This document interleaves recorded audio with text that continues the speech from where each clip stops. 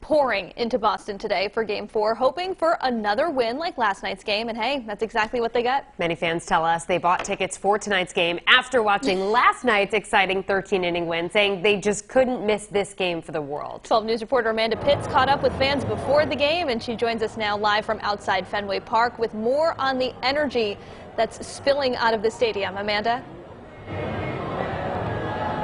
Yeah, Kim, Shannon, electric is really the word of the night here in Boston. Between the Boston Marathon earlier today and now this Red Sox win, it's an electric night here in Boston.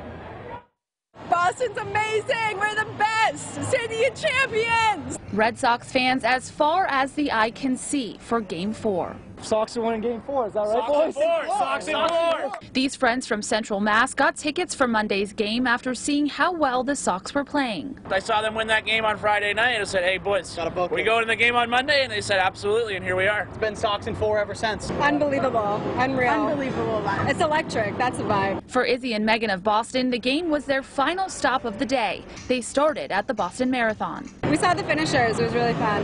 Then we went to a few of these places around here, and we're just eating our way through Fenway. Two of the city's most beloved events on the same day, adding a little extra excitement to the atmosphere. Really excited for it. Hopefully they get the win. And a hot dog.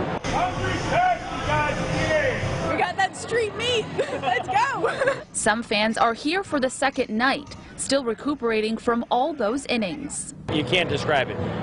13 innings, your butt hurts from sitting in the seat and standing and getting up. You got bruised legs like crazy. It was just electric. Now, those fans weren't only hoping for a win, but also for a quicker game compared to last night's game, and luckily both those wishes came true tonight. Live in Boston, Amanda Pitts, 12 News.